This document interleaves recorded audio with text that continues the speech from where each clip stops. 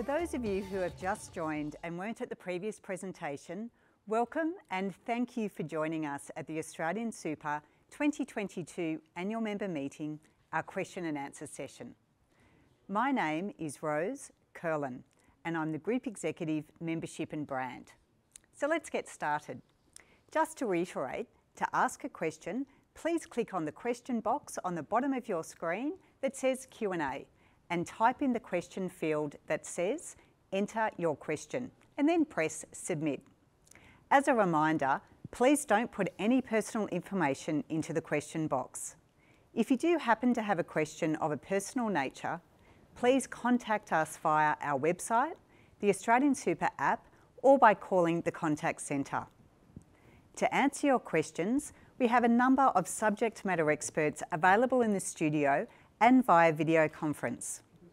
We have a quorum of AustralianSuper directors joining us, including some of those you heard from in the presentations, Dr. Don Russell and Philippa Kelly.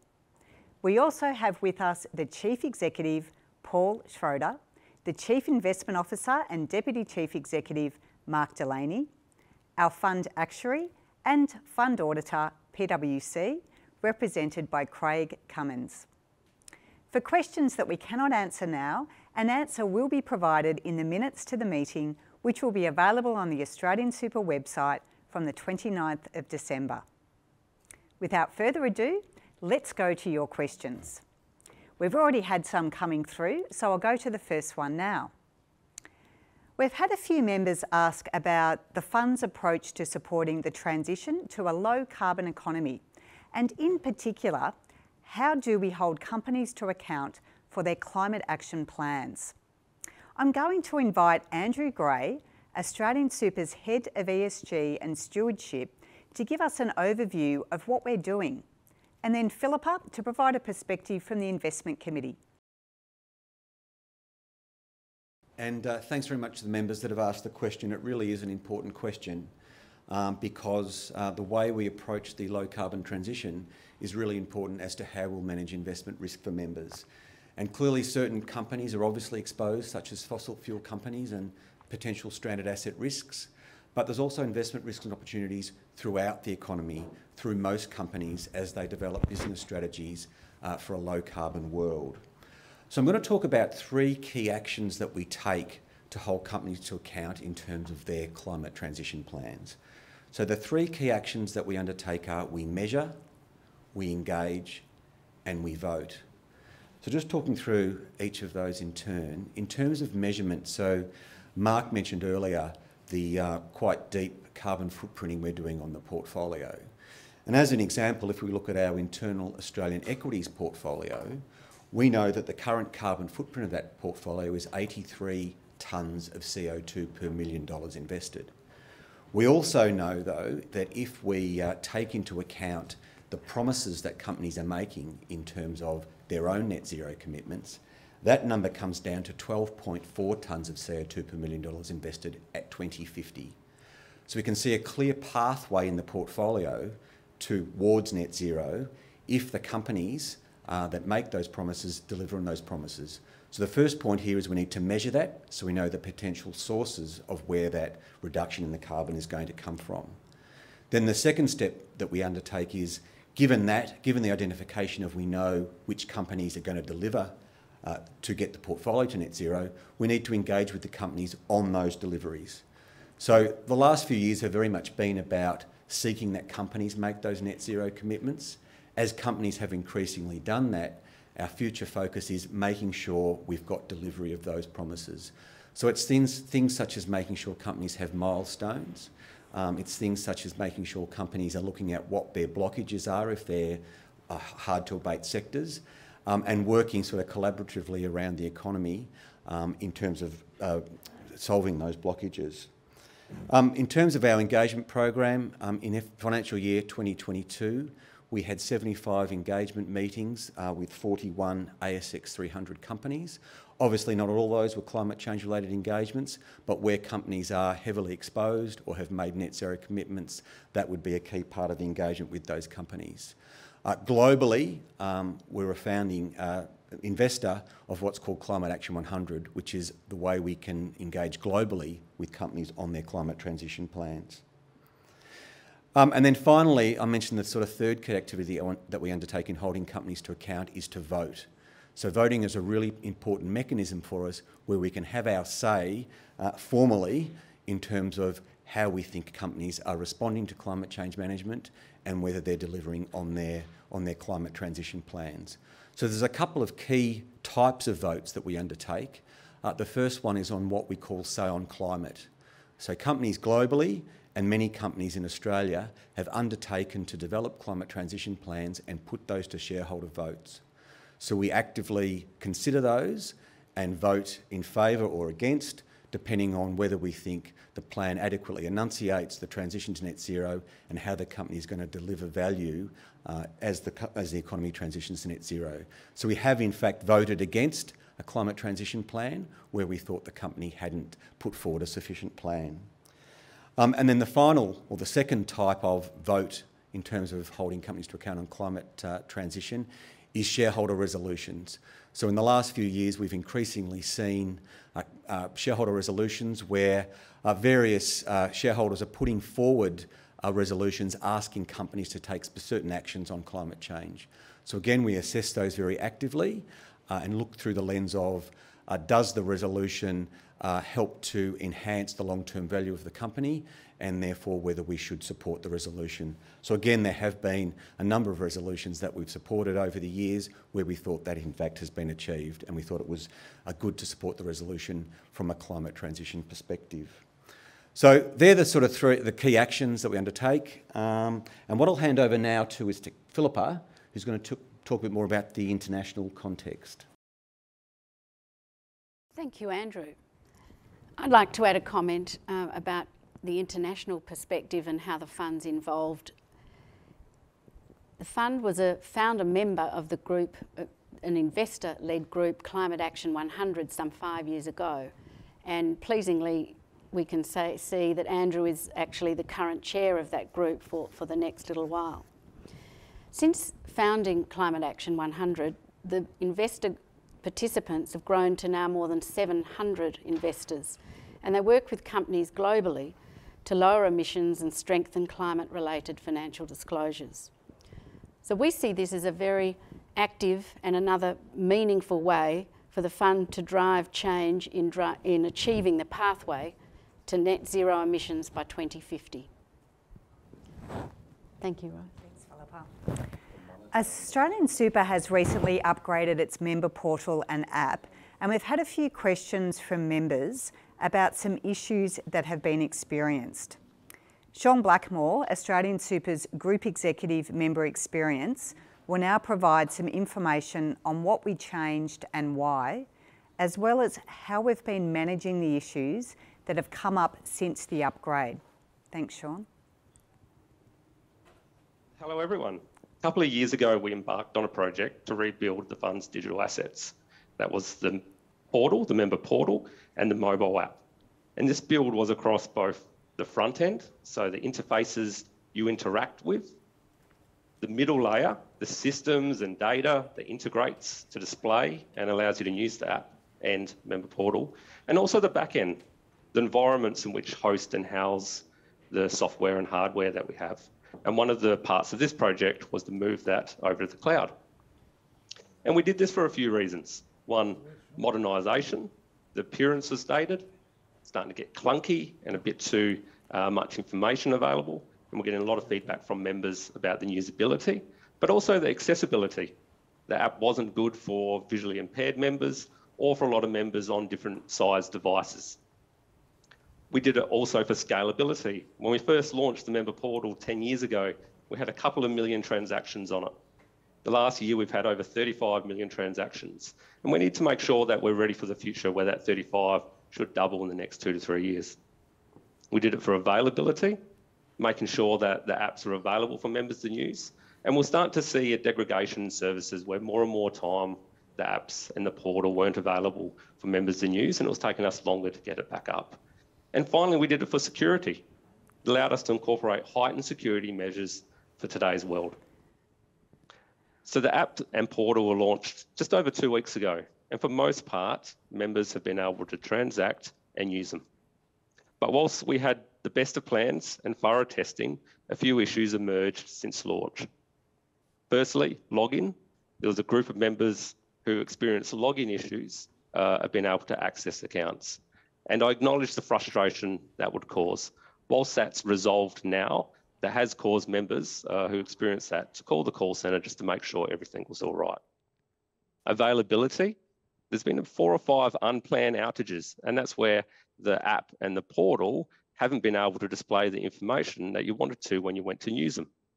Now, that generally occurred between 7 and 8 in the morning, and whilst that's been resolved, that has been inconvenience for any members who are trying to use those assets during that time. And then we've got some features. When we launched the features, they're available, but unfortunately, we've had to take them off to do some fixes for them. Those features included to make a withdrawal online. Now, we've had to put a PDF form in there, which isn't a great user experience. That feature will be put on shortly, but in the interim, members haven't been able to do that how they previously would have. Adjusting pension payments was also another feature that didn't quite work as expected, and we've had to replace that with a pension PDF form. Now, that will be available in the next week, but again, we apologise for the inconvenience. Downloading a pension schedule or a Centrelink schedule was off for about a week and required us to fix it. And also for member direct members, there's a couple of issues in accessing that through both the portal and the app for about a week. Now, we've addressed the portal, and the fix for the app should be coming in the foreseeable future. Now, what I'd like to do is, on behalf of the fund, apologise for any members that were inconvenienced by this. We didn't set out to have these issues, but we've had a good team available 24/7 that when they've been identified to be able to work and respond to monitor and address the fixes where required. And we'll continue to do that throughout the foreseeable future. Really important that this major upgrade is going to assist members for many years to come and allow us to deliver a series of features and functions that wouldn't have been able to be delivered on the old technology. Thank you, Rose. Thanks, Sean. We've had a few questions coming through now about the economic outlook for Mark Delaney. Raja Lingham asks, what is the long-term forecast of the Australian and world economy? And a related question from Maxwell is, do you think the poor economic conditions will quickly recover when the war in Ukraine ends? Over to you, Mark. Yeah, thank you very much for your questions, and it's a great opportunity to answer them. The global economy had a very deep recession during the financial crisis. It's a long time to think back to that, but it was a terrifying time, really. And since 2009, right up to 2022, the global economy performed, and the Australian economy performed very strongly. COVID was an interruption, but really the long-term trend was a pickup in economic activity and big declines in the unemployment rate. We're now at the point whereby inflation's rising, unemployment is very low, and wages are rising, and we're getting toward the end of that economic cycle. It's inevitable we're going to have some sort of downturn globally, and Australia may be also affected, but not as severely. Looking beyond that, you can see a recovery taking place, and we're starting to think about that for the portfolio. How we set a portfolio for an eventual recovery? And so we don't think the underlying picture for the world has changed that much over this whole period. You have recessions every decade, pretty much on the clockwork of 10 years or so. And we're also having periods whereby the economies perform quite strongly. So I think this is going to be fine in the longer term, albeit with growth maybe being slightly lower than what we've seen historically.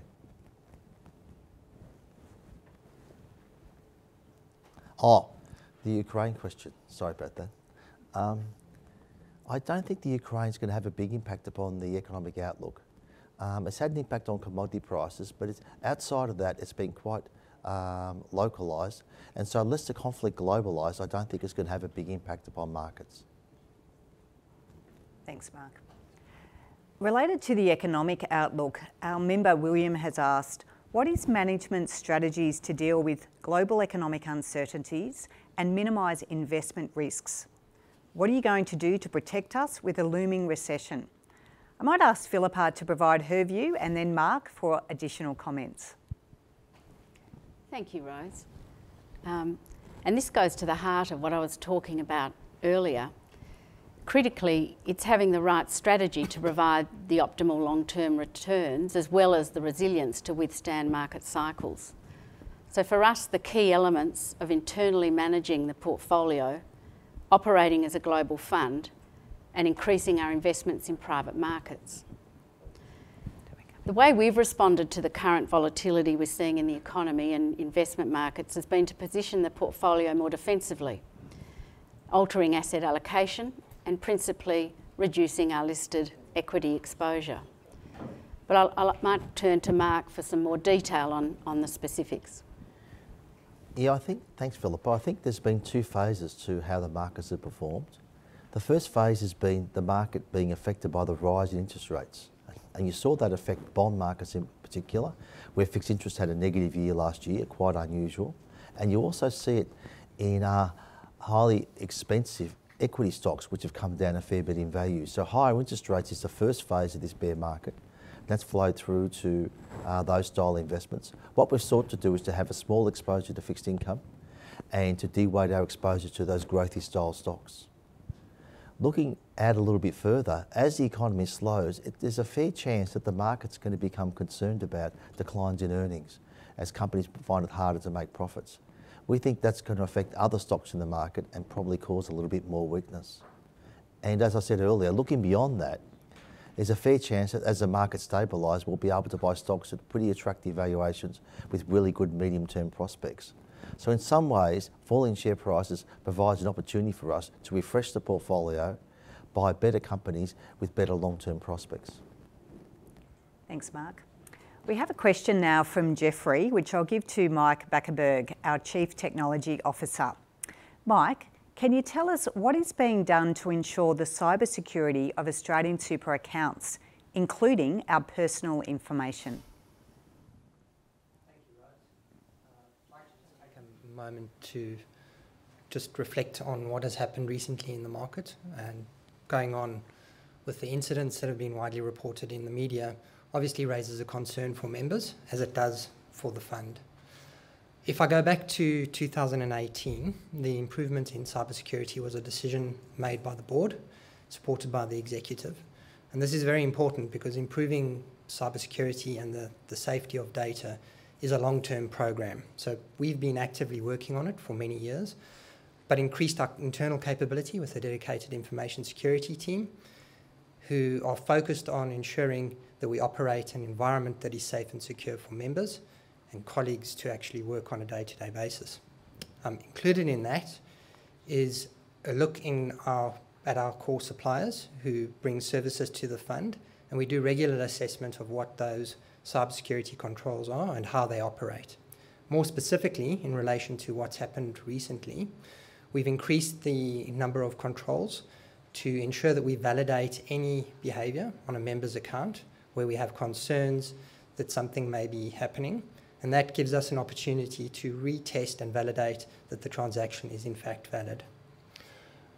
I would also like to touch on the fact that cybersecurity remains a focus for every colleague in the fund, not only in our technology colleagues, but every single person who works across the fund. With that, we have regular cybersecurity awareness sessions.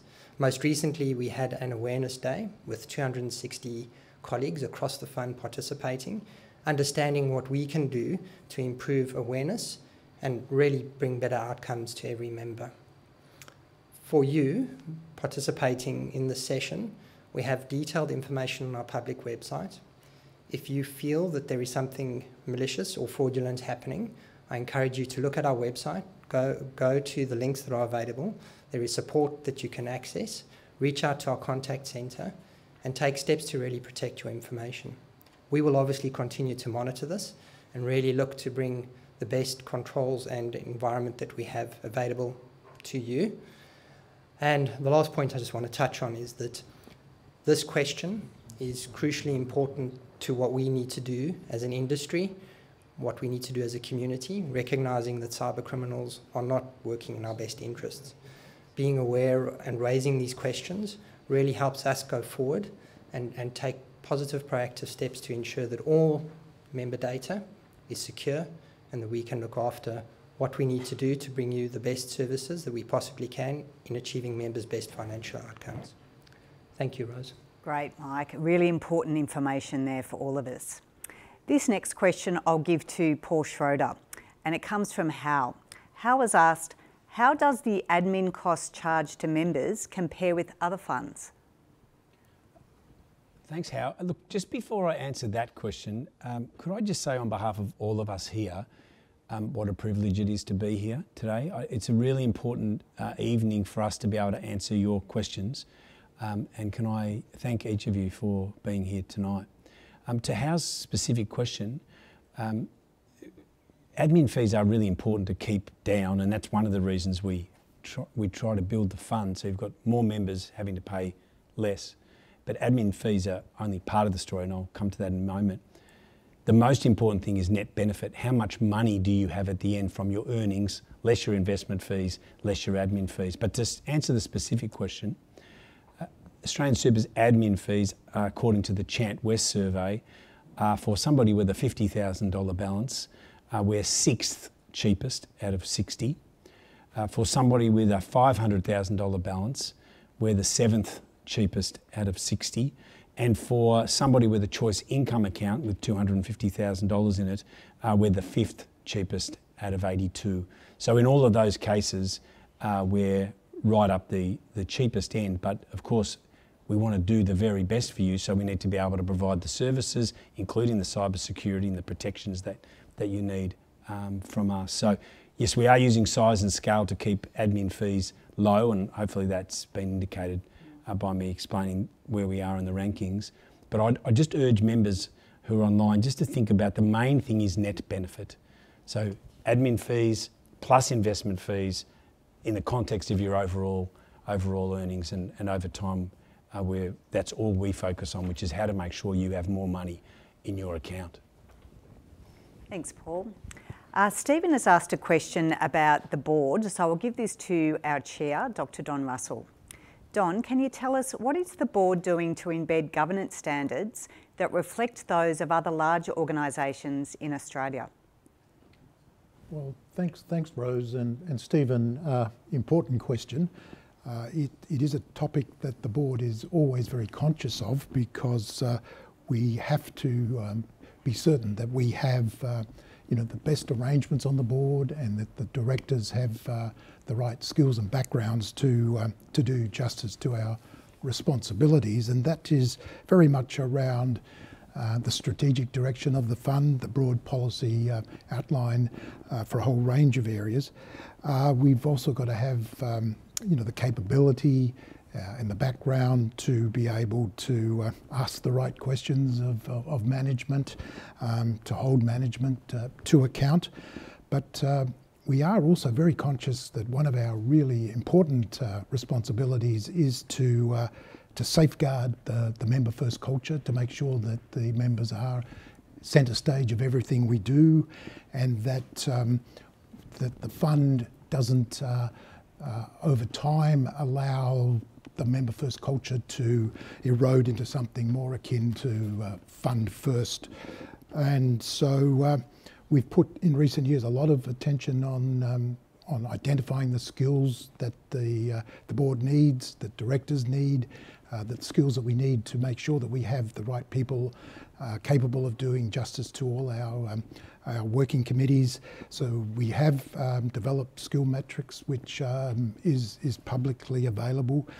We've invested in board reviews, and we have an independent chair of the board itself, and we have an independent chair of the investment committee. And we're also very conscious that as we engage, as AustralianSuper engages with corporates, Australian corporates and corporates around the world, we ourselves have to have cutting edge, best in class in governments for our own arrangements if we expect to engage with other companies and expect them to take us seriously when we talk to them about their governance. So yes, Thanks, Stephen, and it's something that we constantly keep an eye on. This next question has come in from Patrick, and I'm going to allocate it to Alastair Barker.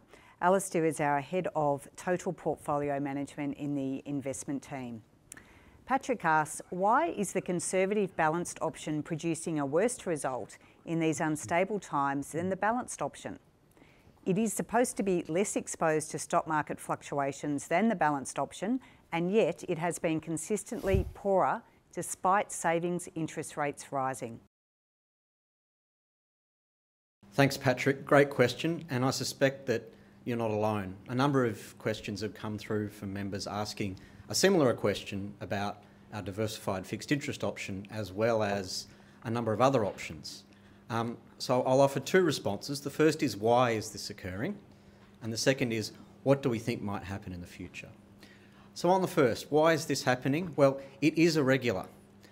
As Philippa and Mark mentioned earlier, it's because the issue that's been ailing share markets is also ailing fixed interest markets. So because the conservative balanced option, as well as options like diversified fixed interest, are in fixed income markets, rising interest rates have impacted both.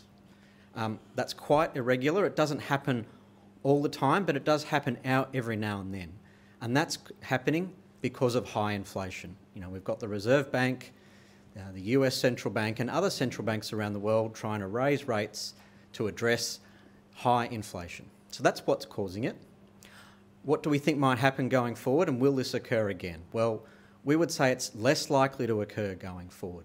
And the main reason for that is that the rise in interest rates is largely in the price of financial markets as we speak. So if you were to go and fix your mortgage rate, or if you were to go and get a term deposit, if you were to do that for, say, the next 2 to 4 years, you'd be looking at an interest rate of around 4%, something like that. So the rise in interest rates is largely in the price of financial markets, and what you will see that come through in fixed interest and cash investments over the coming years. So one of the reasons why returns on our cash option are lower than what you can get a term deposit is because that term deposit reflects the future investment return you could get from interest rates over the next few years, versus our cash option is what you would have earned in cash over the previous few years, which have been very, very low as interest rates have been low. So we don't expect it to occur as often, but it does happen from time to time, and it's typically an environment like the one we're seeing where you have high inflation. But thank you for your question. Thanks, Alastair. Paul, I'll ask you to take this next question. It's from Jatinder. And Jatinder asks, I have invested 90% of my super in international shares. May I know in which shares you have invested my super in? Great, thanks Jatinder. Yes, there's a really great way for you to know precisely where you're invested, and all members involved in this meeting tonight. Of course, it's your money, you should know everything about it. It's Australian, it's super, and it's yours, it's your money. So if you go to the website, think about, there's a little spot there about investments and then how we invest. So if you get on there, you can get to how we invest, so investments and then how we invest, and you'll be able to see precisely what the fund's invested in on your behalf, by assets, by volume, by proportion. And in the case of property, usually there's a Google map there so you can see the location of the properties that you own as well. We update that in December and in June. All funds have to do something like that now, but we've been doing it since 2016. So primarily because it's your money. You're investing it, you should know exactly where it is. And on the website, investments and then how we invest, you can see it at all manner of cuts and different angles, and you'll be able to see exactly what you own there, Jatinder. Thanks. Great, Paul. The next question is from Tony, and it's for Mark Delaney. So Mark, what do you see performance will look like in the next 10 years? Thanks, Tony. It's a pretty good question. I'll give you my best guess as an answer. The last 10 years, the balanced plan earned over 9% per annum, which is a really big return for us. In the long run, we set out to earn inflation, which is say 2.5%, plus an extra 4%. So 6.5% is our long run number. Now, if we can do better than that, we're adding value to members, and the last period has been very good for members, and we made 9%. I don't think the next 10 years is going to be as good as the last 10 years. And that's because interest rates aren't going to be as low and as favourable as what we saw during that period after the financial crisis. So I'm inclined to think that returns will come back more toward the long run average of 6.5 to 7.5, those style numbers, rather than the very big returns of 9% we saw in the past 10 years. Thanks, Mark.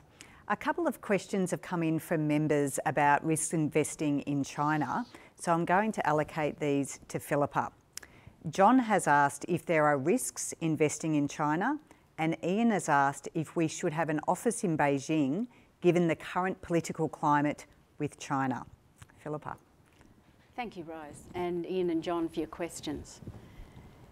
Interestingly, our Beijing office is slightly different from New York and London, where they are completely focused on the investment activities of the regions in which they're located. Our Beijing office really recognises the importance of China as a global economy and also a driver of future growth. But we have very limited investment exposure through that office. And really the focus is on more macroeconomic conditions. And we have a very small team, but they're well supported. Thanks. Our next question is from Kevin, and I'll give this to Paul. Did AustralianSuper make any payments or donations to any political party or union during the year ended June 30, 2022? If so, to which party and or union, and how much? Thanks, Kevin. First of all, let me say very clearly that we don't make any donations or any political donations or anything of the sort. Super is a multi-generational thing, and it's really important for AustralianSuper to be non-party political and to not get involved in one or other point of politics. Because if you think about the members of the fund across this whole night, many of you will hold a range of political views, and those political views could change over time. So we're very, very committed to being multi-partisan and all of Parliament, because if you're a 25-year-old in this fund, you probably have 10 or 15 different federal treasurers in your life, and we need to work closely and well connected with them. So we don't make political contributions, we don't get involved in party politics, and we certainly don't make donations. There are a couple of things that we do where we do make payments though, because of course we need to pay directors, and they come from organisations, and also we have a range of commercial commitments that we have through contractual arrangements at commercial rates with unions and employer associations who help us in encouraging members to join the fund or to stay with the fund, or indeed to provide guidance and help and advice to members about what they should do with their accounts to build their balances. So no, we don't make political or charitable contributions. We don't get involved in party politics, but we do make payments to unions and to employer associations for the purposes of encouraging members to join, staying in the fund, or helping them make good decisions about their balances. And those related party payments are in the financial accounts. Of course, everything we spend needs to be shared with APRA and the regulator, but you can find most of that material at the specific level in the financial accounts. Thanks. Thanks, Paul. We've got another question for Mark, and this one's from John.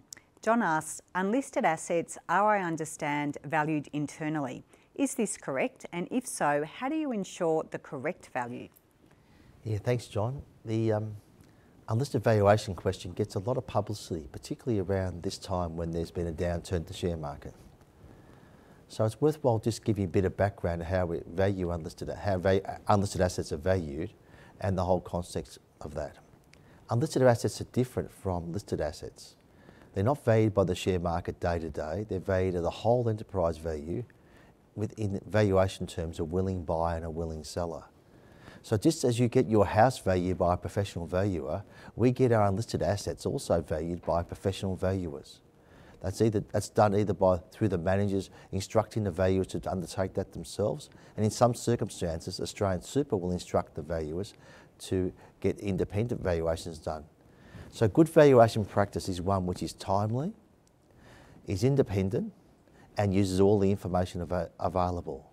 These core principles timely, independent, and using all the information available. And what we use when we do our valuations, so no, we don't do our own valuations, we don't think that's appropriate, and they are independently determined. Thanks, Mark. Our next question is from Oscar, and I'm going to give this to Anthony Smolik, our Education Manager. Oscar would like to know, do we have a financial advisor we can talk to about super changes? Thank you, Rose. There are a couple of ways you can get advice through AustralianSuper. So if you're looking for simple super advice, you can get some over-the-phone advice with our qualified financial advisors around things like contributions, investments, insurance. If you're looking at things like transition to retirement and retirement income products, then there may be a small cost involved, but otherwise, usually there is no additional cost for simple super advice. If you're looking for more comprehensive financial advice, then again, through the helpline or through the website, you can ask to either meet in person with one of our financial planners at AustralianSuper or via a internet link up and go through a more detailed and robust financial strategy.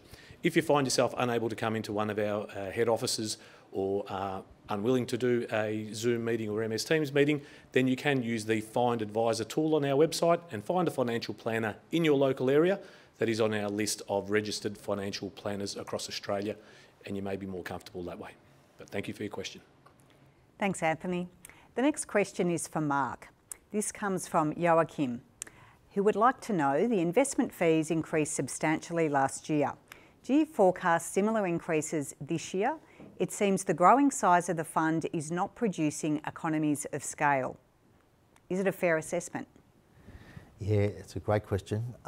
It's something we're really sensitive to, economies of scale. What we're trying to do at AustralianSuper is, through our scale, deliver better member outcomes. And part of that is through lower fees, and Paul talked about where our fees were. So last year, our investment fees went up by about 10 basis points because we paid a lot more stamp duty on a number of unlisted assets, which were land rich in New South Wales in particular. Now, when we buy a large property asset or a large infrastructure asset, we invariably have to pay stamp duty, and that gets incorporated into the investment fees. This year, we don't think we're going to be buying as many assets as last year, so I don't think those fees are going to be repeated. But in the longer term, if we're acquiring high quality assets which have a large land component, we'll have to pay the stamp duty, and that's just part and parcel of investing your money well. Thanks, Mark. We're going to stay with you. We've got another question for you, this one from Megana. She'd like to know, how does the long-term investment mindset help those who are close to retirement? Yeah, investing is a long-term game, you're exactly right. The more you look at the longer run, the less you worry about the short run. And if you worry less about the short run, you don't worry about market volatility and make mistakes when markets have fallen. So when you're close to retirement, it is a stressful period because you're not sure how you're going to go in retirement, how your savings are going to hold up. The key thing to note is that market volatility will occur during your accumulation phase and in your retirement phase. But those periods of market volatility pass, and in the long run, your assets continue to grow. So during retirement, you still have the chance to grow your assets quite substantially. And that will be the best strategy if you can possibly afford it. So I wouldn't worry about it too much. I just think that's part and parcel of what things are going to happen. But in the long run, if you focus on how things are going to be in 5 and 10 years' time, these shorter term events just generally tend to work themselves out. Thanks, Mark. This next question has come in from Giuseppe, and I'll give this one to Alastair. Giuseppe asks, the current fund policy puts all new members in the balanced option regardless of their personal circumstances. Should this be reconsidered? Other funds act differently. Great question, Giuseppe.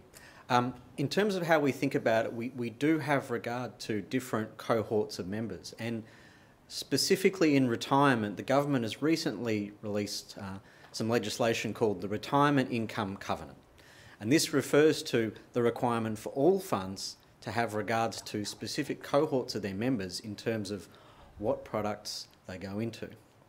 So I think one really important point about this is that, particularly for people coming into retirement, and Mark mentioned this earlier, we have to look at things holistically. And what do I mean by that? Well, In the case of people coming into retirement, the majority of our members have a government age pension.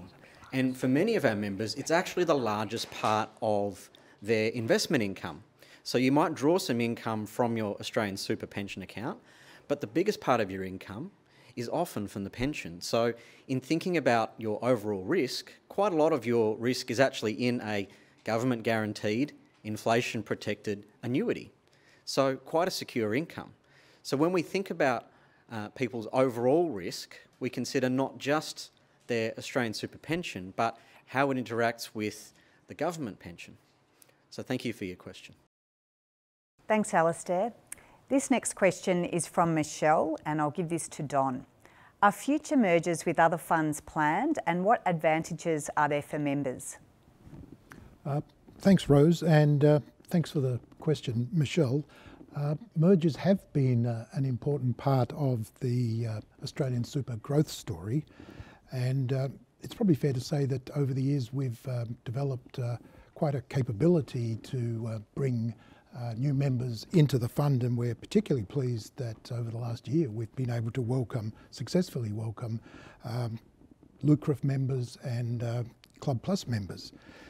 And we are conscious that in this time of consolidation, when a lot of funds are actually looking for other partners, that we do have responsibilities to look at mergers on their merits. And the board has thought about this at some length, and the board is very clear that we are not interested in growth for growth's sake, that we do have the scale, that we don't have to chase scale as an objective in its own right, and that we can view possible mergers on their merits, and to be sure that when we do them, they are really in the best interests of our members. And that will be how we continue to approach this issue as we go forward. Thanks, Don. The next question is from Warren, and I'll give this one to Paul. Is Australian Super intending to invest members' money in the federal government's proposed public housing scheme? If so, how will members' investments be protected? Is there a guaranteed return? And if not, will members be able to opt out of having their money invested in this scheme? Thanks, Warren. There's quite a few parts to that question. I'll try and address all of them. The first part is, are we intending to invest members' money? Well, the answer is we don't know yet, because it'll always be a matter of risk and return, and will we be getting a good enough return for the risks that we're taking? So what we have said is we're really absolutely committed to engaging in a discussion with the construction industry and with local government and with state governments and with federal governments to see if we can be an active and positive force in the discussion about housing affordability, because a lot of people are having a lot of trouble finding safe and secure housing, especially younger people. But our only lens is, will we make enough money for you out of it? And some of you might have seen that I made some public comments saying that the kind of return we need is somewhere between 6% and 11%, depending on how much risk we're taking or the risks that we're sharing with others. So the answer is we haven't had to consider whether we are going to invest or not, because there's nothing in front of us to make a judgment about. If you ask, are we interested in engaging properly about this? Of course we are, because Australian Super members are members of the Australian community, and they want to be able to live well in retirement and as they're building their balances. So the answer is no, we haven't decided to do anything about that yet, and we're working constructively, but we'll only do it if it makes you enough money for the risk that we're taking on your behalf. The second part of that is how will members' interests be protected? Well, you'll be protected in exactly the same way as we apply the investment thesis to any other thing as part of a diversified portfolio. So don't be in any illusion.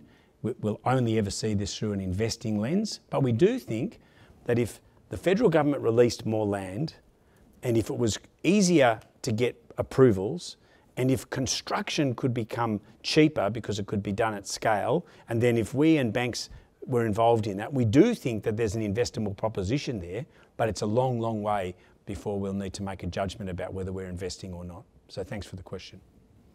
Great, Paul. We've only got time for one more question, so we'll stay with you. We've had one come through from Yasuyuki, and she's asked, it seems that the size impacts are positive in terms of its services levels via reduction of fees through economies of scale. What are the drawbacks from a growing size of fund? If there are, how does AustralianSuper assess and manage drawbacks from increasing size of the fund, particularly investments? Oh, thanks, Yasuyuki. That's a fantastic, and that's a question that's on the mind of the executive and on the board and all the way through the organisation. So yes, there are definitely advantages of size and scale and bringing together skill. And being bigger does allow you to have lower fixed cost per member, and it allows you to do more things, and it allows you to speak with a stronger voice, and it allows you to attract more talented people to do the job of helping you have a bigger balance for your retirement. As you get bigger though, you have to do things differently.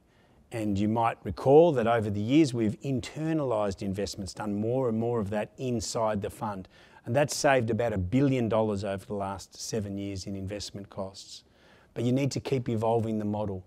And for all the members involved tonight, we're going more global, we're internalising more, and we're looking more at private assets. They're great opportunities for us to make money for you and make more money for you than you would be able to make for yourself or be able to make in another fund. So we're very conscious though that you couldn't be the same and be successful at bigger scale. As we grow, we need to evolve the model. We've had Bain and Company in helping us with that and thinking about our target operating model, because we will all of you online tonight, will all be part of a $1 trillion fund in the foreseeable future. And we need to make the steps and take the actions now to make sure we've got the culture and the talent and the people and the systems and the processes and the methods that are commensurate with a large global fund. So the answer to your question is we're thinking very carefully about that. We know that scale will be to your benefit because size and scale and skill will deliver you benefits, but no benefit comes without cost. And we have to think very carefully about how we'll change and how we'll evolve the model over time. As I say, we've had Bain in, we're thinking about this, and we're thinking about it through a 2030 lens and beyond, so that when we have this meeting next year and the year after and in 10 years' time, you can be really confident about your super and your balance and the people who are serving you to try and put you in the position where you can have the best retirement possible. Thank you, Paul. Now that brings us to the end of our time for our question and answer session. I apologise to anyone whose question wasn't answered, but as I mentioned earlier, we will be putting responses and the minutes of this meeting onto the AustralianSuper website within 1 month of the meeting. These minutes will be available at australiansuper.com/AMM. I also wanted to remind our members that all of today's Super Talks were recorded and will also be available for replay on our website. I hope you have found this event informative and that you've got some of your questions answered, or that you were able to attend one of the Super Talks and find out more about your fund. I hope that's made you feel more confident about your superannuation and your life in retirement. Thank you so much for joining us. I look forward to welcoming you back to our next annual member meeting. Thank you.